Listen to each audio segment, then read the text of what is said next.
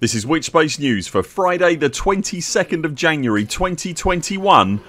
I'm Commander Buur.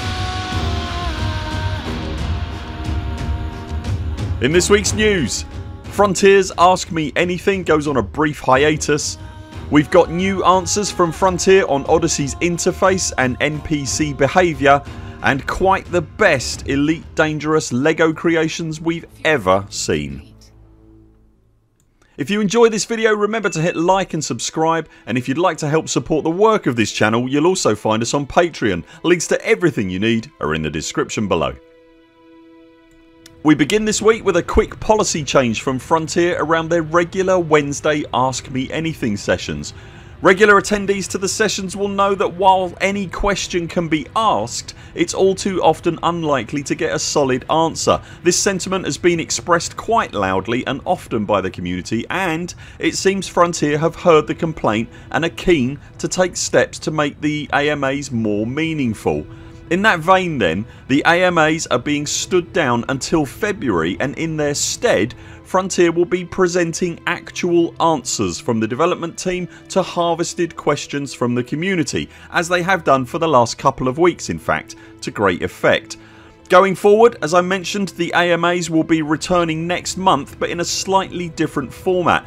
The AMAs will instead be themed around a specific subject, and the community team will be attending with pre-loaded knowledge from the dev team around that subject. The plan obviously being that they would like the Q&As to be more effective for everyone involved and deliver for the community at least a lot more answers and a lot less frustration.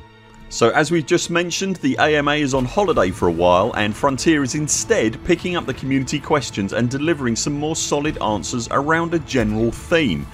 In line with that policy, this week they've released a whole raft of information from Odyssey developer Gareth Hughes centred around the game's interface and NPC behaviour. So here's what we now know. In answer to a question regarding night vision or lighting when playing the on foot portions of Odyssey, Gareth stated that spacesuits in the game will be upgradable in a number of ways, night vision and lighting being just two of those ways. However, by default all suits will have some kind of lighting option at the very least.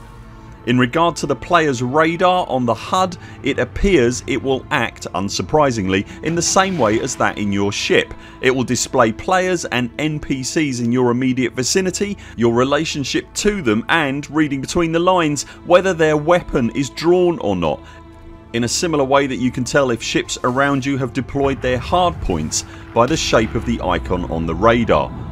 Fielding a question regarding HUD colorisation and whether it will be customisable, particularly in reference to making the game more accessible to the visually impaired, Gareth confirmed that there are no current plans for the HUD to be customisable in any way, but did say that they are taking on board feedback regarding accessibility issues.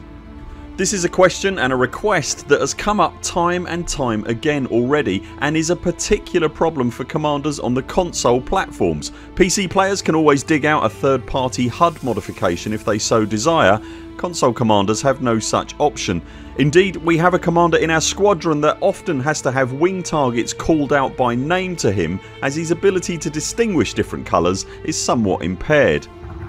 While we're on the subject of HUDs, it was also confirmed that parts or all of the HUD can't be turned off, and on the subject of whether we'll be able to hide from a player's radar on the ground in a similar way to the current silent running mechanic used in ships, Gareth was unable to offer any solid information at this time, as PvP and how the HUD functions in that environment is still undergoing review. Gareth had this to say about NPCs in Odyssey. Combat zones will be a mix of both AI and player characters, but he made no mention of any AI teammates outside of combat zones.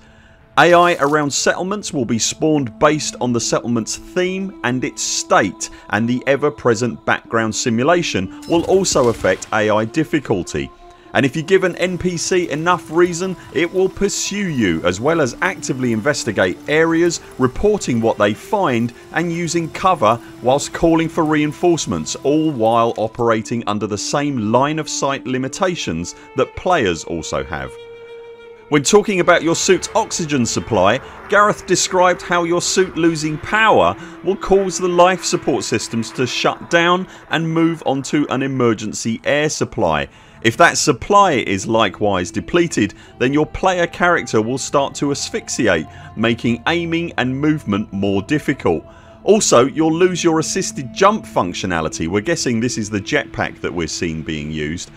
And in a similar fashion to ship gameplay, your audio will also be affected. These effects will not however carry over to NPCs.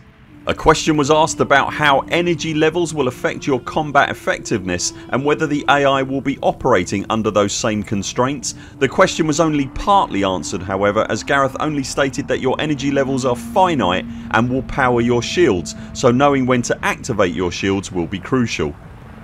Gareth further confirmed that whilst on foot NPCs will not get into vehicles, they will deploy from dropships. They didn't say how many troops a dropship will carry or indeed what counts as a dropship. Are FDev talking about a specific purpose built dropship, or could it just as easily be an ASP scout that is dropping people off?